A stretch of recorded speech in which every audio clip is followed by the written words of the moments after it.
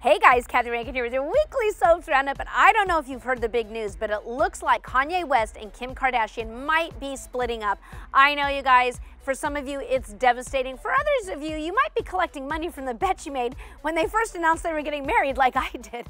But either way, I hope that it's not full of turmoil when it hits the news, because we've got enough turmoil on our show, so let's check in on what's happening on The Bold and the Beautiful, where Steffy managed to convince Finn that she wanted this baby to be his and for them to have a future. But Hope wasn't sure how she felt, although Thomas, of all people, urged her to give Liam another chance even after finding out his sister might be having the guy's baby. As for Liam, the poor sensitive vegan was so stressed out, he actually ate a roast beef sandwich.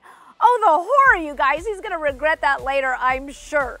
Okay, well, my favorite bad girl from Young and the Restless Summer didn't have much luck getting Wyatt to dish the dirt about his ex-girlfriend Sally, but Flo seemed a lot more willing to spill some tea. Coming up, Ridge catches Zende with Zoe and blows his top. Now, over on Days of Our Lives, Ava admitted that she'd asked Charlie to basically spy on Tripp in London, meaning he was definitely there when Allie was attacked. Gwen blabbed to the press about having slept with Chad, so he was asked to step down at DiMera Enterprises. And no sooner had Jake slipped into the company's top spot than in walked Gabi, hoping to mix business and pleasure.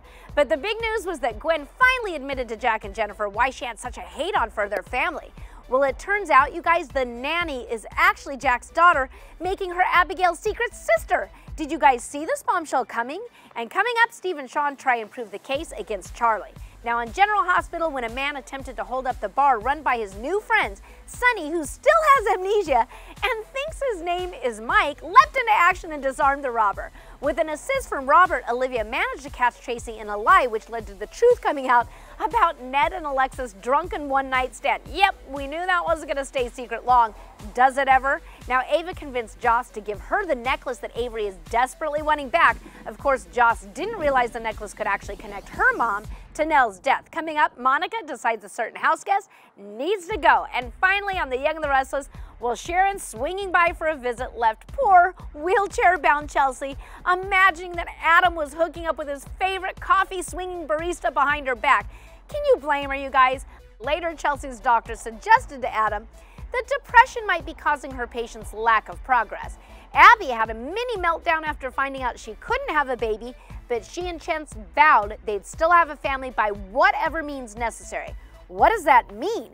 Okay, our favorite troublemaker Gloria came back to town and declared that since Kevin had derailed her gravy train by destroying that flash drive, she was moving in with him and Chloe. Oh, this is gonna be good.